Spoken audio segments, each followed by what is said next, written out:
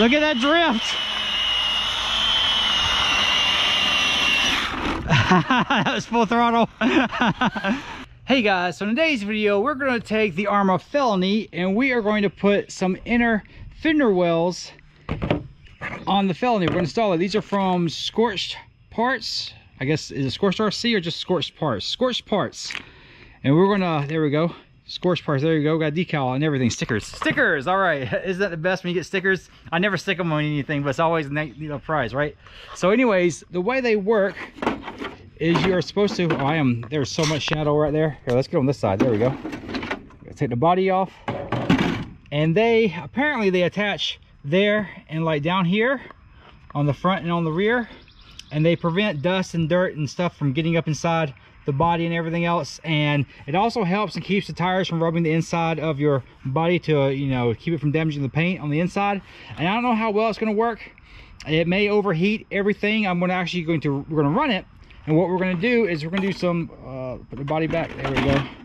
We're going to check the temperature with my little, I forget what it's called, thermometer. That's what you check temperatures with, thermometers. Yeah, we're going to take it out to the park and we're going to check the temperature. We're going to do some runs and we'll even like take the fender wells off, and we're going to do some runs too, and we're going to see how the temperature changes, if it changes, if I can even tell a difference, I don't know. And hopefully this will let you guys know if you should put these onto your Felony or if they are just too like restrictive on the airflow. So in the bag they actually send you scissors. These are Lexan scissors to cut them out with, and they have a curve to them so you can cut kind of curve. And what are those? The inner fender mud guard kit shows you where to cut them out. And okay, that's where those go. So these right here go on your body mount post. You have to cut that section out too, apparently. So I know you're probably looking at the outside of it and wondering where exactly you're supposed to cut it at. You look on the inside and the lines are very well defined. You can see exactly where you're supposed to cut on the inside. On the outside it's kind of difficult to see. On the inside it's much easier. Let's go ahead and see how well these scissors. Okay, these things don't. Okay, this may be this may be difficult. Let's see if we can get it started. Wow, this stuff is really tough. Maybe I should get a Dremel tool out with this thing.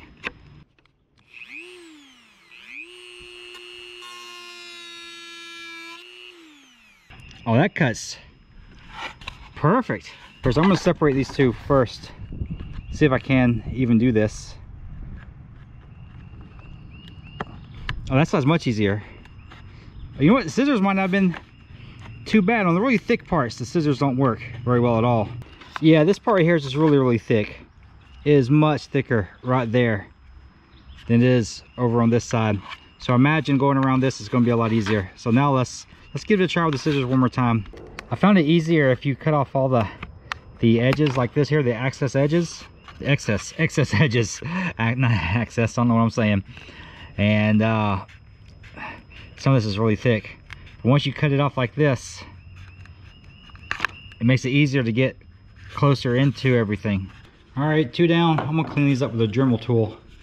Now we got 2 more. Kind of a pain in the butt, honestly. Oh, this one's super easy to cut. The plastic is a lot thinner on this one. And remember, you're following the edge is what you're not trying to cut past. Let's go from this angle over here.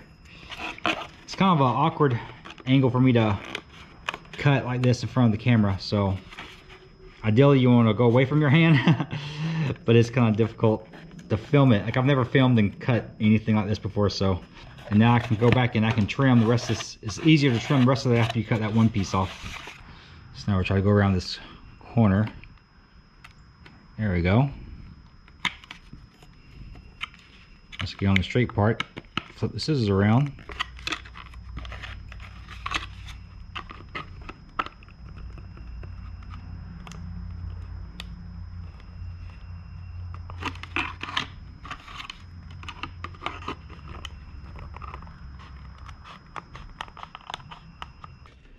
All right, we got them all trimmed out. I'm gonna go back over with the Dremel tool and clean up these edges, because you don't want these burrs and stuff like that.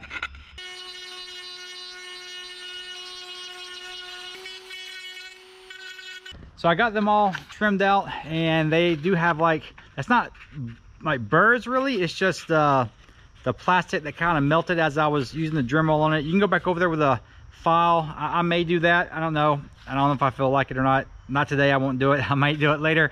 But let's go out to the park, and we're gonna run the Felony without these on it, and we're gonna measure the engine temperatures, and then we're gonna stick these on there and see what the temperatures look like. All right guys, so it's a nice 73 degrees out here, and we're gonna run it pretty hard. I'm gonna run it for 5 minutes, then I'm gonna check the temperature, then I'm gonna run it for 5 more minutes, check the temperature again, and then what I'll do is I will put on the fender wells, and then we'll run it for like 5 or 10 minutes and check the temperature and see what it looks like after we put those on there. And just so you know, a cold motor is apparently about 81 degrees. I don't know if you can see that or not. So it's cold right now. I haven't ran it at all, but yeah, let's get this thing rolling.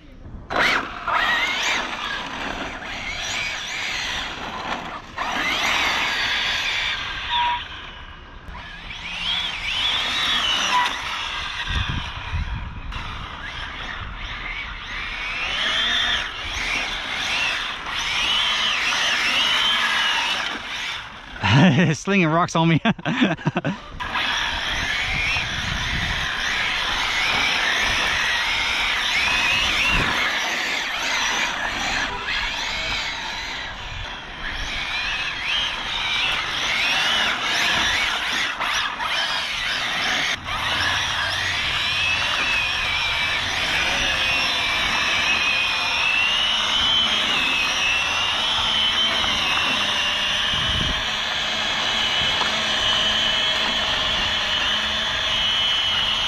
Look at that drift. That was full throttle.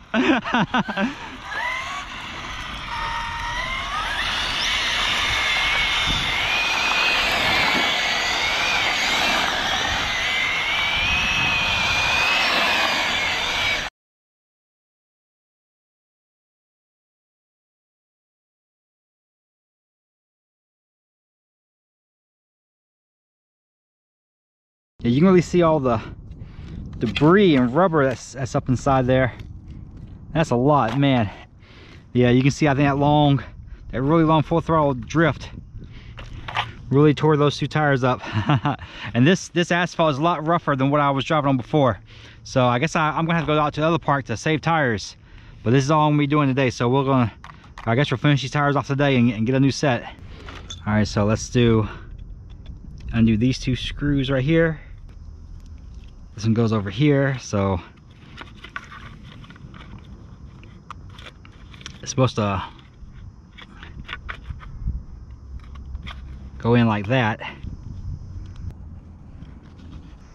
Goes on with these 2 screws right here.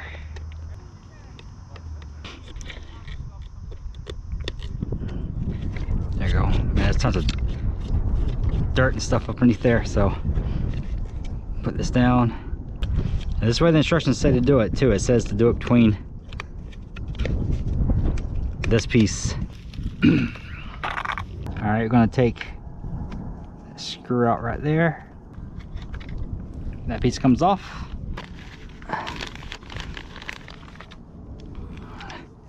It goes on like that. This goes on like this. You can see the fenders are on there. So I gotta trim the bottom of that real quick, and then we'll stick it on there. It'll be good to go. All right, I had to take a break and go take my wife out for dinner, and now I'm back.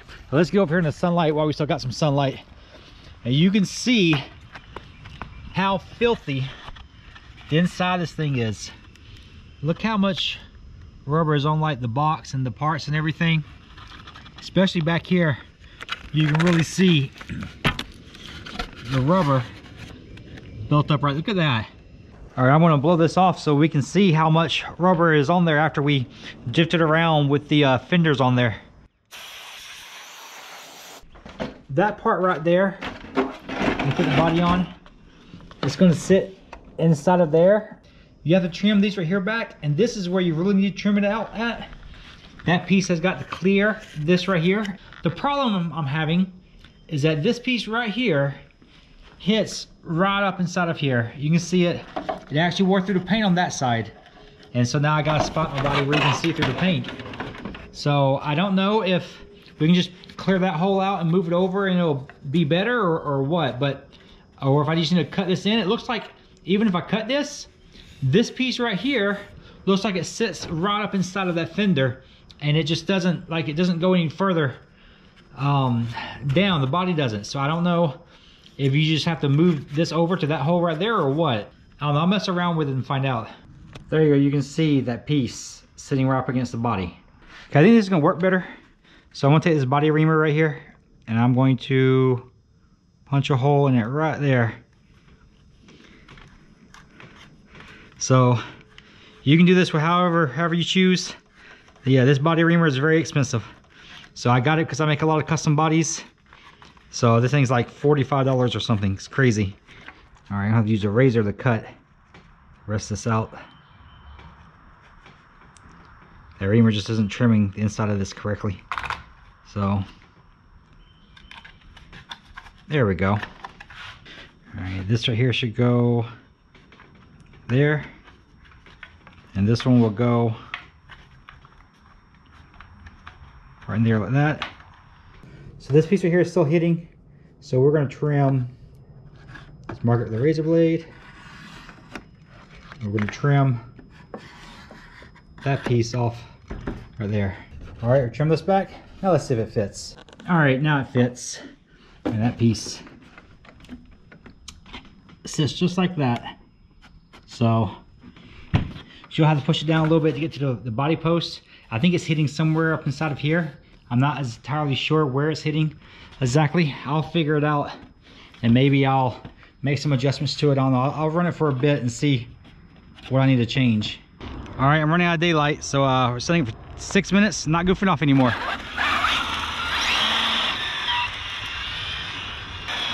I'm not going to drift so much for the first few minutes. I want to try to get that motor heated up, warmed up. Before I know these tires are going to go soon.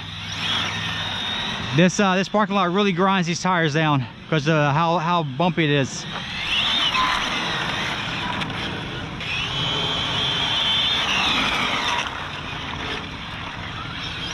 I saw a spark. Did you see that spark?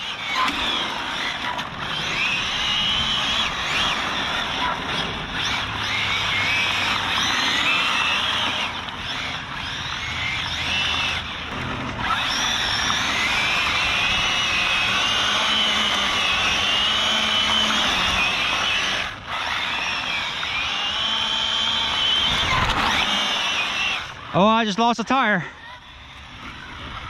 I just shredded a tire. Here's a piece of it, burning rubber.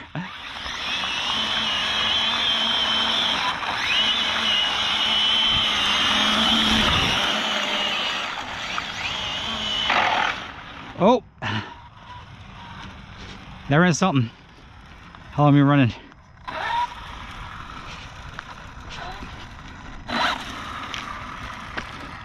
More pieces of rubber.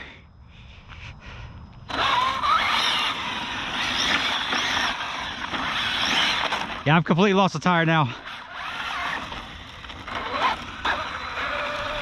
Oh, that is locked up. Look at that. 160, so it is running a little bit hotter. I didn't run it quite as long. Yeah, I lost a tire. Look at that. So this wrapping around that is what's stopping it. Let's see how dirty it is. I don't know, maybe it's not quite as dirty. I can't. I don't think there's much of a difference, honestly, in the amount of rubber I see. Maybe it's a little bit less. I'm not sure. You can see the inside of the body right there, where it was rubbing at, and this right here was rubbing. You can see the marks on it. So even though I moved them in like this, they're still rubbing. All right, guys, so there you have it, the inner fender wells for the Felony. I will leave a link down in the description so you can pick these up if these are what you want. I think for like driving on the street, they probably are not worth it. It seems to be, you know, increasing the temperature by a little bit. I measured, it was just over 150 when I was doing it earlier today, it was even warmer then, right? It's not as warm now. It's about 70 degrees. It's cooled off a little bit. And I didn't drive it as long, and the temperature got up to 160. And you don't want to get temperature over 170. That's where your magnets and your motor start to fail. I don't think this is for drifting. I don't think it's for driving on the street. I think this is for if you're driving it through water, if you're driving it through mud. I'm actually going to take them off of my Felony. This is a good little experiment. The reason I got them is because I'm going to be putting some extra stuff into the Felony, and I was kind of looking and to see if these right here would stop so much of that dust and debris from getting up inside of the body, and I don't think it's going to really help. I think really, you know, on the site they say it's really for mud, and I think that is true. I think bigger debris like rocks and pebbles and sand and mud and things like that that will, you know, be thrown up and hit the mud guard, I think that is what these are for. I think the rubber is just too fine, and it just gets sucked in with the air to all the internal components, and it just isn't made for that. Not saying these are bad products. They're not. If you're going to be driving through a lot of water, if you're driving through a lot of dirt and in dirty places, which some of you guys do that. I've seen some of you guys take your Felonies out through sand and mud and everything else. That's some crazy things I've seen, you know, Felonies driven through. Mine isn't gonna be driven like that. Mine's gonna be driven, you know, pretty much on the street. I'm never gonna bring it out here again. I brought it out here because I knew that this pavement wasn't very good, and it was just, you know, grind those tires up, and it did. It ate those tires. It completely destroyed those tires in no time at all. And it's because, you know, there's, you know, you can see this asphalt is just really coarse. And so the other parking lot I go to is freshly paved, and it's nice and smooth, and it doesn't grind your tires down like that. They will actually last a long time out there on that parking lot. But anyways, yeah, that's all I got for you today, guys. Thank you so much for watching. Subscribe to the channel if you haven't subscribed. Like the video if you like it. Let me know if these are something you run your Felony, and if you got a video of you running your Felony through like the mud or something like that, just link it down in the description. I'll watch it. I'll check it out. But that's all I got for you today, guys. Thank you so much for watching, and I will see you guys later.